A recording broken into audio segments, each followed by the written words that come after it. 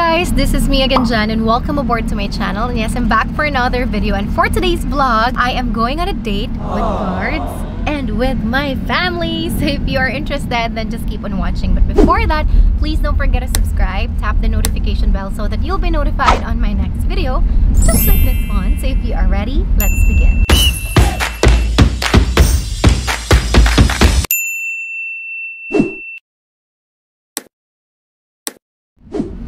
Bards and I are here in Cebu.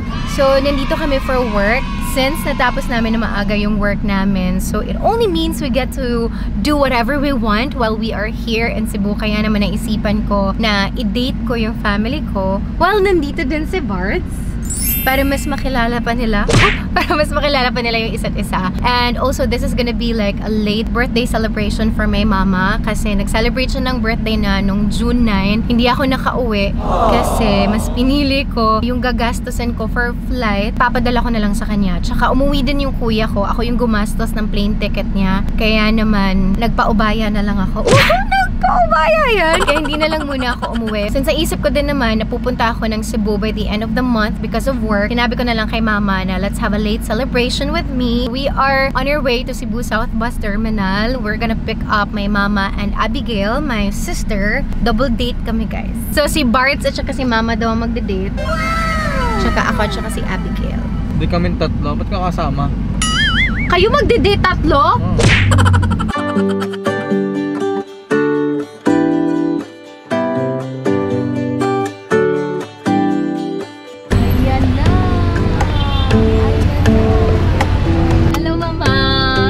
We are going to Tops. Tops of Cebu? Tops of Cebu. This one? Wala pa silang lunch. So, pupunta kami ng Tops. Bigil, ano tinawag niya kay Renz Bernard? Sabi niya, Bards. Nagkiki-Bards ka? Nagkiki-Bards ka? Naglalang. Maha, aminin mo! Aminin mo! Aminin mo! Sabi ko, kabisado mo na si Bards. Ano yung nanay ko? Para magiging karibal ko. So we will be taking our lunch here at View, guys. They have the best food. And the view here is super amazing as well. Ma, ano ang pinipicturan mo, ma? Nag-selfie pa? Sa gitna talaga ng daan, nagsiselfie? Ba't sa gitna ng daan? Anahan ka dari, ma? Hadlok, oy. Hadlok ko? Layo, audio. Unsa na, oy, tumoy. Ikaw, Bigel? Ganahan kayo, wala may mahimo. Parang marites, naghahanap ng chismis sa baba. Ano ba yun, ma? Paano tingin, ma? Paano yung tingin? Alam mo, Bards, dapat sumali ka doon, isa ka ring marites.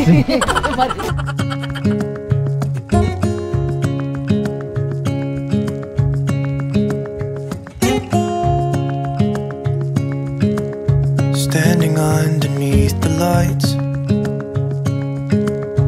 look into each other's eyes.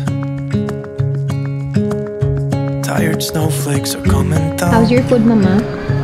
Collapse into water when Ikaw, they Bigel. hit. How's your food?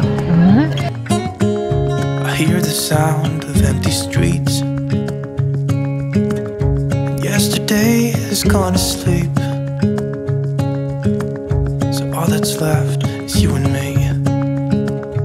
I can promise you're Ginawa niyang ulam yung mashed potato. hear the words I say. Mama, wala ko ka-withdraw, ma. Oh, no! Akong third na bilhin di iPhone. Yes, it's okay. Joke ra, eh. May sabay ko Gcash. Kinabahan si mama. So, hindi ako nakapag-withdraw. And good thing they accept Gcash. So now, I'm transferring money from my Gcash wallet using Express Send so we can settle the bill at the restaurant. They gave us the Gcash number where I can send the money, so all I have to do is open the Gcash app. Tap Send Money, then Express Send. I just need to input the details of the receiver here, tap Confirm, and voila! Settled na ang bill namin. Ganun lang siya kadali. And speaking of Gcash, we can send to our loved ones or mga mahal sa buhay real-time at libre pa with Express Send. Ngayon, nandito kami sa Tops. This is a famous spot here in Cebu, guys. Kasi makikita mo yung entire Cebu City. First time nila dito. First time ni Mama. Tingnan niyo yung view, Mama. Ayan sila.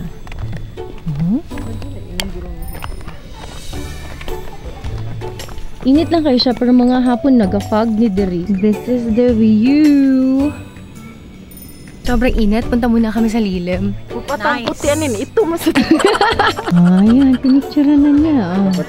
Wow. Well po. Yan. Oh, next. Ganda. Right now, we are heading to Sisilux, guys. It's the longest bridge here in the Philippines. But before we go there, we decided to order some drinks. Currently, naglaline kami sa drive-thru sa Starbucks and we ordered some drinks to refresh us kasi sobrang init dun sa tops. For 3 drinks, I paid 560 pesos. Diba guys, it's super convenient to use GCash. Thank you. Thank you so much! Mama! Abigail! I have the matcha! Ayaw niya, hindi siya nag-order. Hindi, wala kasi akong Gcash kaya ganito lang yung... Wala naman yung Gcash.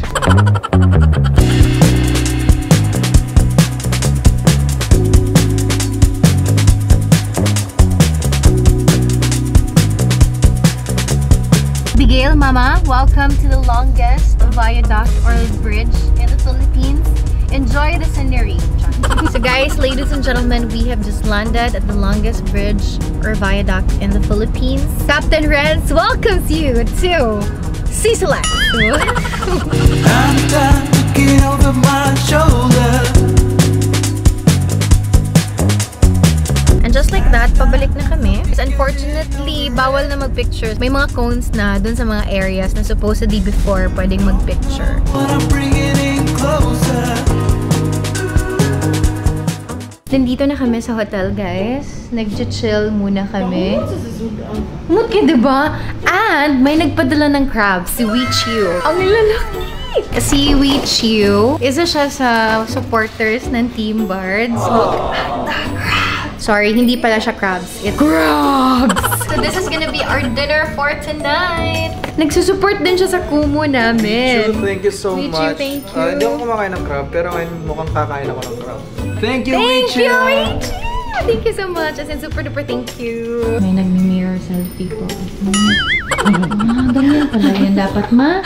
Mag-grocery muna kami before mag-dinner. Pabaon ko sa kanila. Sobrang convenient din talaga ng GCash, especially when I had to send allowances to my sister here in Cebu. So dati talaga, bago ako natuto gumamit ng e-wallet, nagpapadala ko ng mga allowances nila mama and sister through mga padala centers. But with GCash Express Send, she instantly gets my padala at sigurado pa akong safe and secured yung proseso. And the best part, wala pang hidden fees. Kasi libre, GCash to GCash. Tapos na kami with our grocery, guys. So total, mayroong 2 boxes. And then, since allergic si mama sa crabs, bibili kami ng cetirizine. Gusto niyo kumain. So bibili na lang kami ng cetirizine. And also, bumili kami ng rice. Pay ko using GCash. GCash? Generate ng QR code para... Okay. So, I'll pay again through GCash, guys. Again, you just have to tap pay QR, generate QR code, and pay using QR code. Hear me.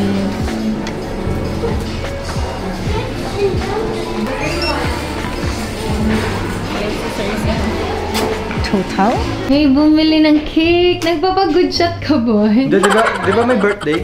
Sino nag-birthday? Sino yung nag-birthday? Aba, may cake pahabol. Wow! Thank you. Hey. You Bards.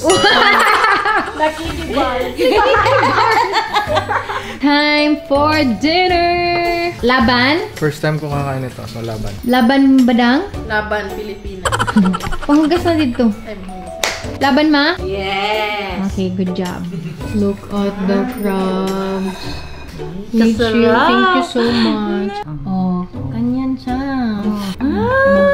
Kinamot ta diri. A few moments later. Busog. Busog. See, guys, wala ko nakain. Char. Nandito pala mga kinain ko. Busog! Super. Super busog. So, yung natara, iuuwi na lang nila. Tapos na kami kumain and sobrang busog na namin. Ihatid na namin sila sa car-car. And before sila umuwi, bibigyan ko sila ng allowance. May pag-grocery, may allowance pa!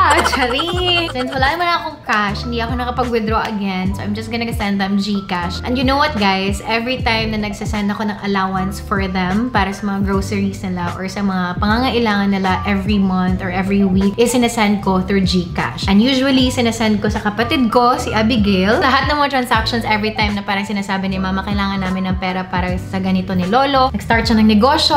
Para sa puhunan, kailangan niya ng ganitong amount. So, sa GCash ko pinapadala lahat. Kailangan niya ng pera for school. Kailangan niya ng pera for projects niya and everything. As in, lahat. Pinapadala ko sa GCash. Kapag may mga emergencies, say for example, nung na-hospital si Lolo ko and kailangan talaga yung money right then and there. Tapos gabi na yun, guys. So, yung mga padala centers is closed na siya. And with GCash, I can just easily send them the cash. Sobrang convenient niya. Same with downloading the app. It's so easy to be verified. Kailangan lang ng isang valid ID and then you're already verified and do transactions online. So yung ginawa mo din is student ID mo lang din ginamit mo to be verified sa GCash, diba? And with GCash also, pwede kang magpadala kahit kanino. GCash user man siya or not. For me, the best part talaga, it's free. So now, papadalhan ko na sila ng allowance.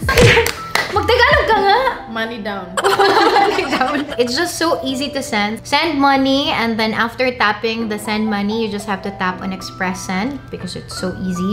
And ilalagay mo lang yung number nung papadalhan mo. And then, since meron na naman silang grocery, guys, tapos may pabaon pa sila, 5K na allowance niya. You can also put message para sa recipient up to 60 characters at ang ilalagay ko dito ay guwapa ko. Agree? Okay, good job. Okay, na. Magiging 250 na lang talaga to. You just have to tap on next and then send. And payment send. Naka-receive na notification. And just like that, na-receive na niya yung cash na pinadala ko. Diba? It's truly an express send. But if you want to send cash in a very special way, you may do it via send with a clip. You may put a message as you send a cash or attach a clip. May it be a photo, video, or audio clip. It's perfect during special occasions or even on those days that you just want to express your love to your family, friends, or partner. With that being said, I encourage you guys to get on GCash because as what you've seen earlier, sobrang bilis lang gamitin or sobrang dali lang gamitin ng GCash. Kaya naman, send GCash, send love. Thank you so much for watching and for joining us for today. I hope you enjoyed it. Nag-enjoy ka ba today? Yes, super enjoy. Wow! Ikaw ba, Dang? Super. Bards, ay tulog na si Bards. Nag-enjoy ka? Talaga man. Nag-enjoy ka? Of course, syempre. Diyan lang ba tumulat? Charot. Wee! Wala. Tatanungin niyo ba ako kung nag-enjoy ako?